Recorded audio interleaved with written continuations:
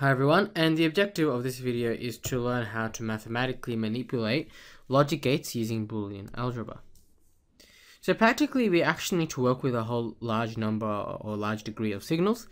Now each signal has some sort of binary choice many times. So for example, could be a yes or no, or an on or off kind of switch like kind of mechanism, or a move or stop kind of thing. So when things have a binary choice, the Boolean algebra provides a method of simplifying and handling these signals as dictated by the logic gates. Now, if we refer back to our logic gates, the logic gates actually have certain mathematical consequences.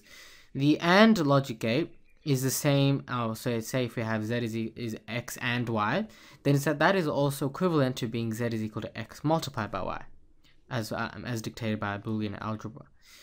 Or z is equal, if z is equal to x or y, then that is same as x plus y. We already established that the NOT logic gate provides an inverse or a negation. So therefore, an and it follows will just be the inverse of x multiplied by y. Similarly, NOR will be x plus y and the inverse. And XOR would has this new symbol where it's just x plus y, except we have a circle around the plus. And XNOR would just be the inverse of this, which is the x plus y with the circle and the bar at the top to denote the inverse.